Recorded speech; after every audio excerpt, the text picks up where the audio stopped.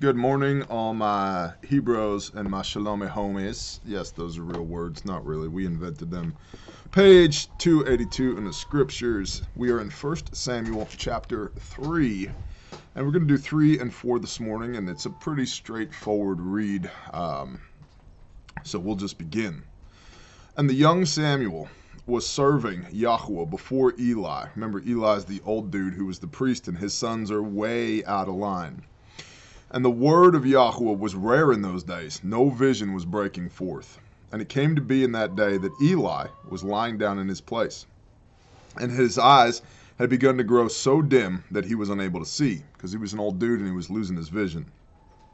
And the lamp of Elohim had not gone out in the Hakel of Yahweh, the tabernacle of meeting, the temple, essentially. It wasn't the temple yet, it's the tabernacle of meeting, the tent of Yahweh, where the ark of Elohim was. And Samuel was lying down to sleep. And the lamp of Elohim had not gone out. So even though at this point Eli was out of line, his sons were out of line, Phineas and Ferb, or whatever their names are, they tell us here. And I cannot remember. Phineas, or Pinechas, and other guy, Phineas and Ferb. Even though they were out of line, the lamp was still burning. The light shines into the darkness, and the darkness comprehendeth it not. Right? So there's a lot of symbolism here, that even though the word of Yahweh was rare in those days, that lamp had not gone out. And we'll see that's a little bit of foreshadowing in this story here. And the lamp of Elohim had not gone out in the Hakel of Yahweh, where the ark of Elohim was. And Samuel was lying down to sleep. And Yahweh called to Samuel, and he answered and said, "Here I am." He then ran into Eli, Samuel, and said, "Here I am. You called for me." But Eli said, "I did not call. Lie down again." And so Samuel went and lied down again. And Yahweh again called and said, "Samuel." And Samuel arose and went to Eli and said, "Here I am. You called me." But he answered and said, "My son, I did not call. Lie down again." Now Samuel did not yet know Yahweh, and the word of Yahweh was not yet revealed to him. And Yahweh called Samuel again, the third time. And he arose and went to Eli and said, "Here I am, for you did call me." Then Eli understood that Yahweh had called the youth. So Eli said to Samuel, "Go, lie down. And it shall be, if Yahweh calls you, say, 'Speak, Yahweh, for your servant hears.'" And Samuel went and lay down in his place. And Yahweh came and stood and called as at other times, "Samuel, Samuel." And Samuel answered, "Speak, for your servant hears." And Yahweh said to Samuel, "See, I am doing a matter in Israel, at which both ears of everyone who hears it shall tingle. In that day I shall confirm against Eli all that I have spoken concerning his house from beginning to end. For I have declared to him that I am judging his house forever for the crookedness which he knows, because his sons cursed Elohim, and he did not rebuke them." We talked about this in 1 Samuel 2. Eli failed his sons by not correcting their wicked ways and by not raising them up in the way that they should go, so that they do not depart from it when they are older. And Eli's sons failed Elohim by not following his word, by being lawless, by being out of line. And so while it was set apart from jump, it was set forth from jump, from the beginning of time, that these Levites, right, that the priesthood would pass from father to son, Yah's looking at this family going, there's no way, these people are not of me, they will not lead my people, I'm removing that from them. And so Yah made clear in 1 Samuel 2 that he's going to destroy the bloodline of Eli because of the unrighteousness that they are exhibiting. So back to 3:13. "For I have declared to him that I am judging his house forever for the crookedness which he knows, because his sons cursed Elohim, and he did not rebuke them. And therefore I have sworn to the house of Eli that the crookedness of the house of Eli shall never be atoned for by slaughtering or by grain offering." There's nothing they can do at this point. "And Samuel lay down until morning, and he opened the doors of the house of Yahweh. And Samuel was afraid to report the vision to Eli.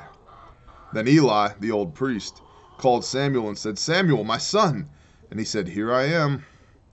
And he said, What is the word that Yahweh spoke to you? Please do not hide it from me. Elohim do so to you, and more also, if you hide a word from me of all the words that he spoke to you. He's like, man, I hope that the Father makes you as jacked up as I am if you won't share his word with me. And Samuel reported to him all the words, and hid none from him. And Eli said, It is Yahweh. Let him do what is good in his eyes. He essentially says, you know what? We deserve this. Whatever his judgment is, we deserve it. And Samuel grew up, and Yahweh was with him, and did not let any of his words fall to the ground. That's an incredible turn of phrase right there, and it just makes me wonder, how many times has the Father spoken to you and you just let those words fall by the wayside? You didn't heed his voice. I've had those times. Not Samuel.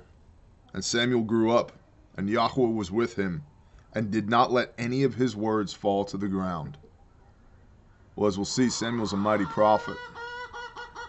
The implication here for us is, you want to be a mighty prophet too, don't let his words fall to the ground. Heed the words of Yahweh. And all Israel from Dan to Beersheba knew that Samuel had been established as a prophet of Yahweh. And Yahweh continued to appear in Shiloh, because Yahweh revealed himself to Samuel in Shiloh by the word of Yahweh. Yeah. How do I get to know the Father better? Stay in his word, let him reveal himself to you. How do I hear the voice of the Father? Stay in his word and let him reveal himself to you. Chapter 4. Thus the word of Samuel was to all Israel, and Israel went out to battle against the Philistines, and encamped besides Ben-Hazer, while the Philistines encamped at Aphek. And the Philistines put themselves in battle array against Israel. And when the battle spread, Israel was stricken by the Philistines, who killed about 4,000 men of the army in the field. The Israelites don't have the covering of Yah right now. And as we're going to see, it gets worse for them. But they don't have the covering of the Most High. If Yah be for us, who can be against us? Well, they're not for him, so he's not for them. A very important concept. Just because you claim Yah doesn't mean he claims you. What does Messiah say in Matthew 7:21 through 24? And many shall say to me in that day, Have we not prophesied in your name, and cast out demons in your name, and done many mighty works in your name? And truly, truly, I shall say to you, Depart from me, you who work lawlessness, for I never knew you. Just because you claim him doesn't mean he claims you. And so the Israelites are still acting as if they have the covering of Yah, but they don't, and 4,000 men are killed that day. And when the people came into the camp, the elders of Israel said, Why has Yahweh smitten us today before the Philistines? Ding! Let us bring the ark of the covenant of Yahweh from Shiloh to us, so that he comes into our midst to save us from the hands of our enemies. And the people sent to Shiloh, and they brought from there the ark of the covenant of Yahweh of hosts, dwelling between the cherubim, the cherubim, and the two sons of Eli, Hophni and Phinehas, Phinehas and Ferb. Hophni and Phinehas were there with the ark of the covenant of Elohim. Do these two losers, these two people who have forsaken Elohim, do they have any right to be carrying the ark of the covenant, the literal connection between the Father and his people, into battle, as if they emit some type of righteousness and are walking in the Father's ways? No, not even a little bit. Yet again, it just proves that just because you claim him, he doesn't claim you. Just because you are wielding the word of Yah doesn't mean that you are in his will. We see this in Matthew 4 when the enemy is tempting Messiah in the wilderness. How does he tempt him? The enemy quotes scripture chapter and verse. Just because scriptural words are falling out of somebody's face doesn't mean that they're preaching the word of the Most High. So here, they've claimed the Ark of the Covenant in hopes of having a victory in battle. That doesn't mean that the indwelt Creator in the covenant has claimed them to gift them a victory in battle. Why? Because the condition of their heart is wrong. They're going through the motions without having their heart in the right place. And when the ark of the covenant of Yahweh came into the camp, all Israel shouted so loudly that the earth shook. And when the Philistines heard the noise of the shout, they said, "What is the noise of this great shout in the camp of the Hebrews?" And when they knew that the ark of Yahweh had come into the camp, the Philistines were afraid. For they said, "Elohim has come into the camp." And they said, "Woe to us, for it has never been like this before. Woe to us! Who shall deliver us from the hand of the mighty Elohim? These are the Elohim who struck the Mitzrites with all the plagues in the wilderness. Be strong and be men, you Philistines, that you do not become servants of the Hebrews as they have been to you. Be men and fight." And so the Philistines are like, "Damn, son, they brought the ark. That is the ark of the Elohim, who has destroyed lots and lots of other peoples from amongst the nations. And now we've never had to face off against the Israelites with the ark of Elohim." And it's interesting here where it says, "These are the Elohim," because Elohim is plural. "These are the Elohim who struck the Mitzrite with all the plagues in the wilderness." Yah and Yeshua. The angel of the Lord who destroys the firstborn and reaps judgment on the Egyptians and skips over his people because of the covering of the blood of the Lamb. Who do you suppose that was? I'm going to go out on a limb and say, that was Yeshua. These are the Elohim. Remember that when we're told that Jesus is love. He is. And remember that we're told in Proverbs that he reproves and instructs the ones that he loves. And he destroys the ones that he doesn't. How many times does he have to say in the Gospel of John, "Stay in my love"? You read Revelation 19, and you see what it looks like when Yeshua goes to war. He destroys all the nations from the earth, everyone, other than those who are Israel, his chosen people. We could see in Genesis chapter 32 that Israel are those who are striving with Elohim, those who have overcome with Elohim, and those who are ruling with Elohim. Well, I don't know about you, but that sums me up perfectly, because in certain facets of my life, I'm still striving with him. In other facets of my life, I have overcome with Elohim, Yeshua. And in other facets of my life, I am ruling with Elohim. Remember, the Adamic covenant is to rule and subdue. That's why man was made in the first place, to rule and subdue this earth. We are Israel. Those that claim Yeshua as Messiah and do our best to walk in the Father's commands and do the convictions of our heart, we are Israel. So the Elohim who struck the Mitzrites with all the plagues of the wilderness, they're like, we are fixing to see some annihilation, and we don't want to be on the receiving end of that. Be strong and be men, you Philistines, that you do not become servants of the Hebrews as they have been to you. Be men and fight. And the Philistines fought, and Israel was smitten, and every man fled to his tent. And the slaughter was very great, and there fell of Israel 30,000 foot soldiers.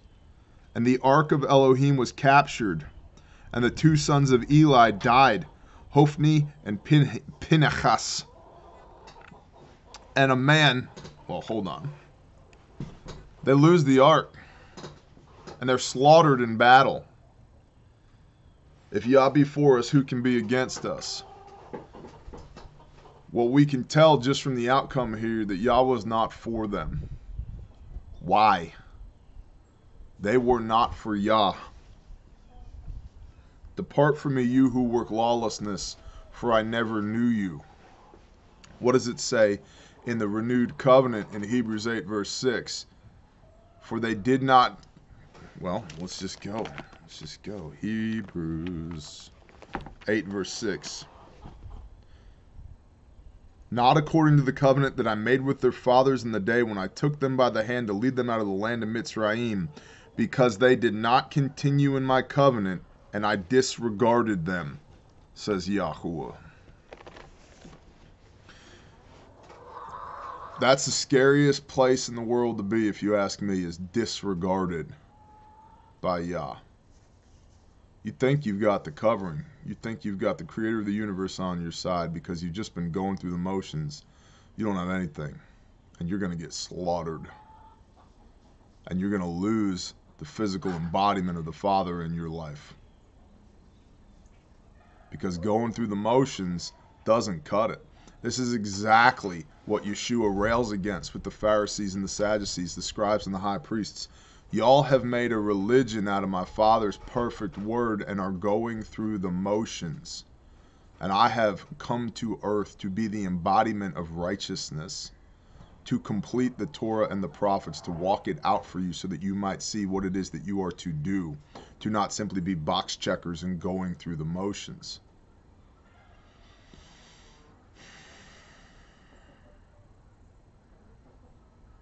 Depart from me, you who work lawlessness, for I never knew you. And a man of Benjamin ran from the battle line that same day and came to Shiloh with his garment torn and dirt on his head. And he came in and saw Eli sitting on a seat by the wayside watching, for his heart trembled for the ark of Elohim. Eli knew what was up. He knew that the ark was gone, and his heart was trembling. Now the implication here is that his sons took it, and Eli did not rebuke them. Eli, his sons have been messing up bad to this point, but Eli, whether it's because he was just old and feeble or didn't have the heart, the conviction to say, no kids, don't do that. His kids, his sons, took the Ark of the Covenant. Can you get more disobedient than that? And Eli, yet again, refuses to reprove them. He doesn't stand up to him. And so his heart is trembling. And the man came into the city and reported, and all the city cried out. And Eli heard the noise of the outcry and said, what is the noise of this uproar? And the man came hastily and informed Eli. Now Eli was 98 years old, and his eyes were so dim that he was unable to see. And the man said to Eli, I am he who came from the battle, and I fled today from the battle line. And he said, what was the matter, my son? Eli asked him, he's like, so what's up? And the messenger answered and said, Israel has fled before the Philistines, and there has been a great slaughter among the people. And your 2 sons have died, Hophni and Phinehas, and the ark of Elohim has been captured. And it came to be, when he made mention of the ark of Elohim, that Eli fell off the seat backwards by the side of the gate, and his neck was broken, and he died. For the man was old and heavy, and he ruled Israel 40 years. And his daughter-in-law, Phinehas' wife, was pregnant, about to bear. And when she heard the news that the ark of Elohim was captured, and that her father-in-law and her husband were dead, she bowed herself and gave birth, because her pains came upon her. She went into labor, which is, this happens. It's a fairly common thing. When you're that far along and you receive traumatic news, the emotion is so strong that you go into labor. And about the time of her death, so she dies in childbirth, the woman who stood by her said, do not fear, for you have borne a son. But she did not answer, nor did she set her heart to it.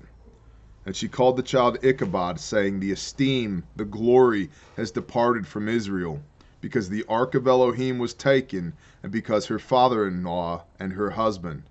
And she said, the esteem has departed from Israel, for the ark of Elohim was taken. So, Yah, Father God, being trustworthy and true in his word, did destroy the lineage of Eli. We've got Ichabod, but Eli and his sons are gone. His daughter-in-law is gone. The ark is gone. And Israel is stricken with woe. Sometimes the Father's got to remove everything from you for you to realize just how far off the path you are, so that you can have the perspective to truly repent, have a true repentance of the heart, and turn back to him so that you might experience his presence again with a willingness of the heart rather than just going through the motions.